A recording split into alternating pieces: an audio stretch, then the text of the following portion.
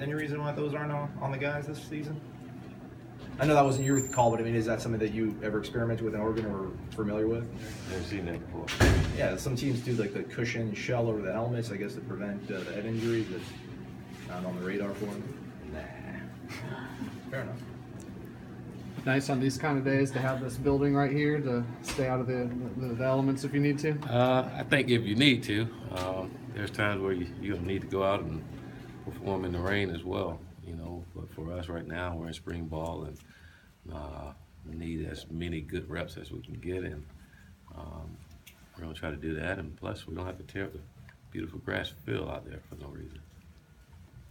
Well, we spoke to Keith Gavin and Tamorrion Terry.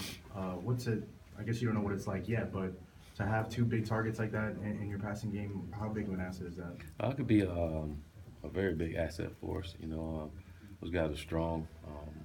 They're physical, and I think whenever you got strong, tall, physical receivers that can catch the ball, they can do a lot of damage for you. You know, but both of those guys are really talented and having a good spring. How have you seen them kind of take to your offense so far? Good.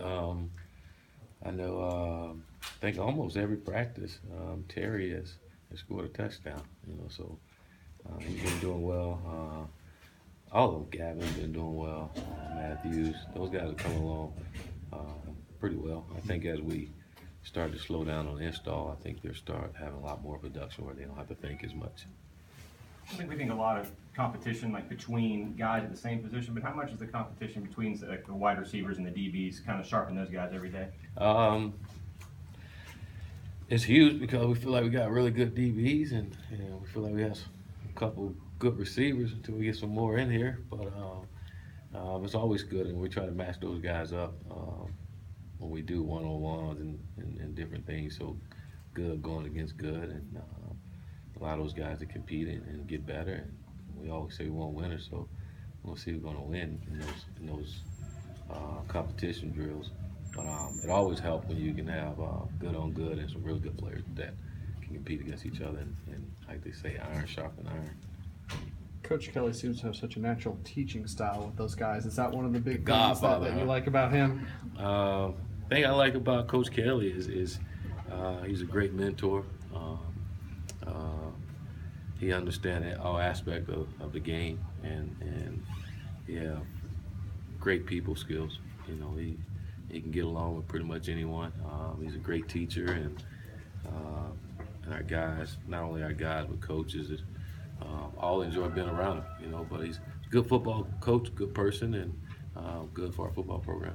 It seems like Coach Kelly's kind of thriving on the fact that he's an on-field coach now, whereas he was off-field with you back at Oregon. Is there something about him that kind of just re-energized that he's back on the field? I think you got to be energized when you're out there on that football field, and Coach knows ball, and he hadn't been out there in a while, so I'm sure he's excited and fired up, and I'm sure the game changed a little bit too for him, but he's Coach Kelly that understands the game, and you say from a schematic standpoint and fundamentals and technique, the game hadn't changed, and he's big on those things. So he's a great teacher and great mentor, and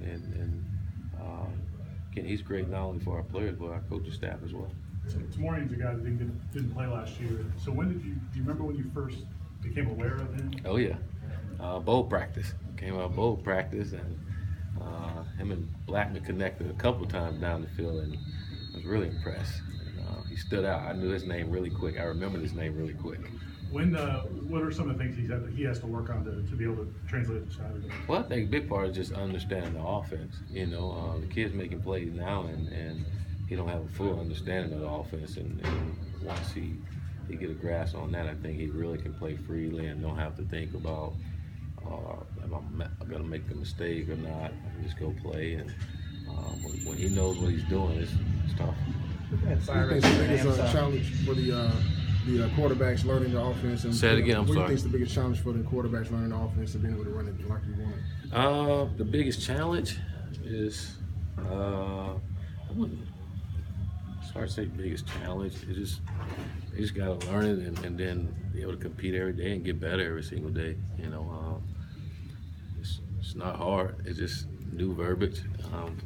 We run some of the same plays they ran before. We just call it differently, and we go about doing it differently than what they did. So just understand exactly what we're calling and why we're calling it. I think that's, if there's anything, it's the challenge of knowing why, and then going out and execute the plays, because this is what we're looking for. And just like we talked about with the receivers, it's no different with the quarterback. They got to learn the system so they can play freely and do the things that they do well. Looking at Cyrus and Hams, the two guys who kind of found their way on the field as freshmen, how have you seen them kind of look to take the next step? Those guys have had a really good winter condition. From day one, those guys have been highly competitive and have bought into what we're trying to do. And those guys are passionate about being here at Florida State and want to win, and they're highly competitive, and I think that's a big reason why they were on the field early. So I think those guys really want to build off of last season and continue to get better. So situational scrimmage tomorrow, what are you looking to get out of that, and is it kind of a milestone for the guys to go through that? It is, so often you just put them out there 11 on 11, tell them to play football, and they're running plays, but they're not understanding the situation. And we're just trying to teach our guys the game. We're going to put them in a lot of different situations throughout a lot of game situations, and making sure that they're locked in and understanding where they're at, and they're not just out there running around and running lines over the playbook, but knowing the situation and knowing what the tendencies and what people like to call. I think the more they can understand that, the better they can do their job. So just teaching them the game, and then next week we'll have a full scrimmage, so they can put it all together. So we're still teaching. Where are the guys that are rehabbing, or some you hope to get back before spring's done? Yeah, a couple of them. We heal a little differently around here, and so I think some of those guys will be back quicker than we all think. Any that you can share, which players we might see for the spring game? I can't until they come back. So once they come back, I tell you, I just don't know when or whatever. I know we heal differently, so if the doctor said 3 weeks, probably about 2 weeks for us. How Last one. Ricky and Logan looked, and what is there any competition for them, or is it just within themselves? It's competition with everyone, Again, we don't know anybody. We just got here, and they don't know us, and we don't know them. We know each other a little more than that, but we're letting them all compete, and again, nobody has a job, and we want guys that's going to be consistent in what they're doing. And we put those guys in tough situations throughout the day too, and they don't know when they're going to be called on throughout practice, and so they got to be ready and keep themselves warmed. And a lot of times we put pressure on them where be conditioning on whether you make the field goal or not. So it's not really like a special team segment. They're coming in. We have special team segments, but there will be times, in practice where we'll just call field goal. And you got to be ready. You don't know when that time's going to be. It could be at the beginning of practice, the middle of practice, at the end of practice. You got to be ready to come win the ball game for us. Coach, where are you guys practice doing the scrimmage at? Here.